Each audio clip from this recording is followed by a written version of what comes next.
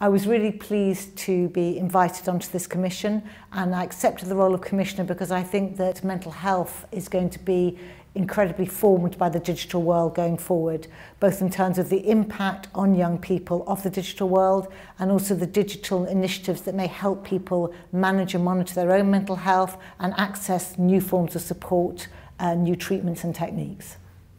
I'm really hoping this commission will bring together experts, which I've already met, who seem fantastic, to bring together actionable insights and initiatives that can be really used to have a reimagine the way that we might promote health using digital initiatives going forward.